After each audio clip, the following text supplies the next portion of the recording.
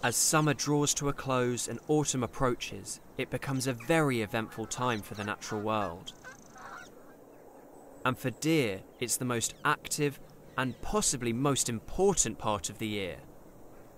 The rut.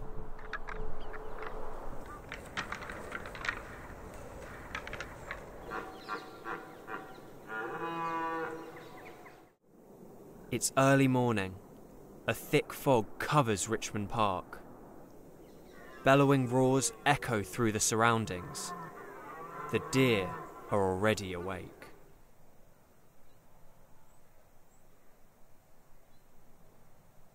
As the fog clears, the sun casts beautiful, vibrant colours across the city sky.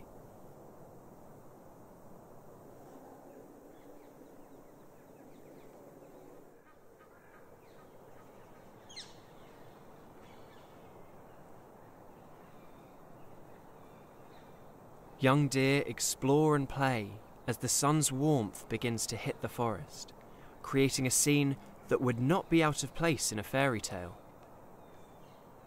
They are all grazing. The stags need this extra energy. They have a tough day ahead.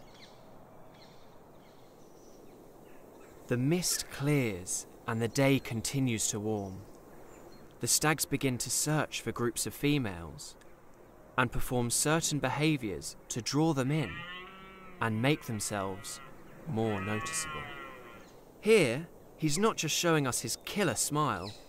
This action is known as flemmoning, where the deer curl back their upper lip and draw in air over an organ called the Jacobson's organ to enhance the detection of female pheromones. Olfactory signals are extremely important in deer, especially in this time of year. It's probably their primary sense, as males can use odour to determine whether females are in estrus. And behind me, a lot of the deer are wallowing in a ditch, and they do this to accentuate their smell, so other deer can pick up their scent from further away. Deer produce scents using both urine and scent glands, which are found on many parts of their body, from feet and hind legs to in front of their eyes and forehead. These scent glands produce a liquid or waxy substance filled with scent molecules. They can then rub against trees, shrubs, and pretty much anything they find. This can sometimes lead to stags walking around with rather interesting headwear, which may also deter rival males as it makes their antlers look larger. When using urine, males may urinate on body parts, including their necks and legs, to soak hairs with their scent, which they can then spread by rubbing on various objects. Even though it works for them, personally I wouldn't try it at home. I think this may attract the wrong kind of people. When spreading their scent, they may wander too close to other males' harems, which some males may have an issue with. However, this young stag has worked out a simple solution for this. He hides. Occasionally, the smaller males have other plans, which can be a much bigger annoyance to males holding harems. You can see some of the smaller subordinate males hanging around the dominant male's harem. These are termed sneaky or satellite males. They have a less admirable mating technique, where they'll try and sneak a mating with one of the females in the dominant male's harem, without his knowledge. They do this in an attempt to gain some mating success if they think there is no chance of dethroning the larger dominant male. I'm pretty sure there are some humans who get their mating techniques from deer, especially in all cubs I've been to. For this reason, the dominant males must always keep vigilant, patrolling their harems, roaring and grunting to assert their dominance, and ensure others keep their distance. This conflict between smaller and larger males can usually be settled visually. If the size difference is obvious, then there is no point wasting the energy and potentially getting hurt. Despite the drama, some deer still want all the attention. To avoid the risk of fighting, their roaring is stage 1 of the challenge. This noise can get quite annoying for some of the other park residents. Generally, larger stags can roar louder, and this can deter smaller stags from challenging. However, if this doesn't work, or if they're quite evenly matched, then they'll resort to a parallel walk where they'll weigh up the opposition to see if they have a chance fighting them. If neither backs down at this point, then there's only one thing left to do.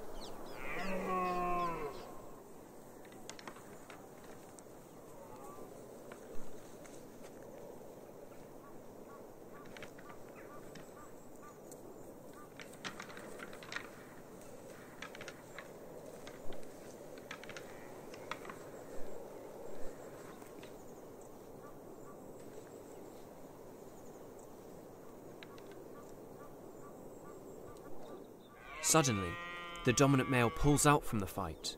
He has bigger problems. His harem is under threat by a rival group of males, while the challenger is left a little confused.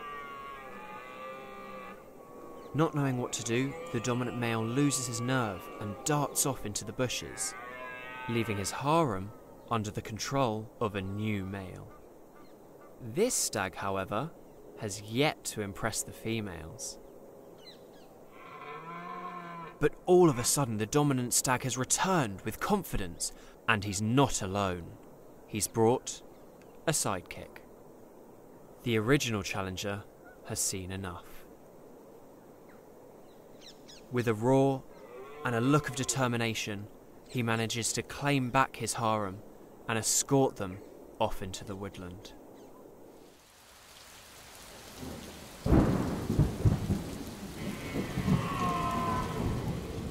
As the rain begins, it becomes more dangerous to fight, and the satellite males know this.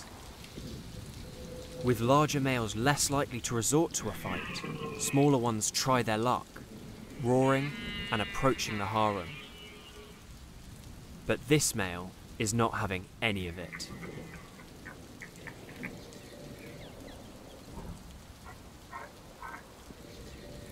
Sometimes all it takes is one good roar, and the females come running.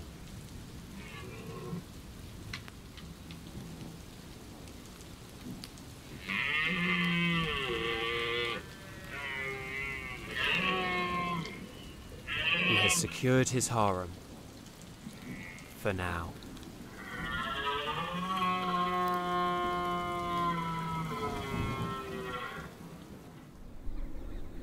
As the day clears up and draws to a close, many deer begin to settle down.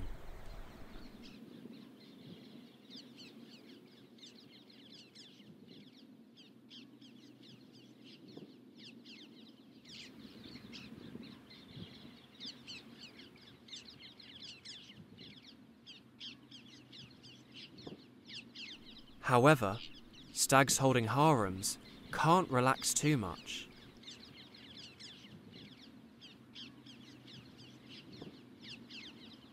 They must remain vigilant.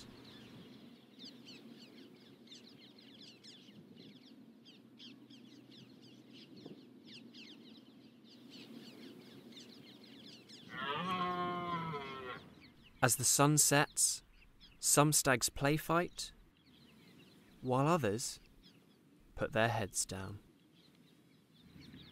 Although their day is not over, deer remain active throughout the night, and so does their battle for females and dominance. This is the struggle that the male red deer have to face every year in order to pass on their genes to the next generation. Like this stag, keenly awaiting his time, which is soon to come.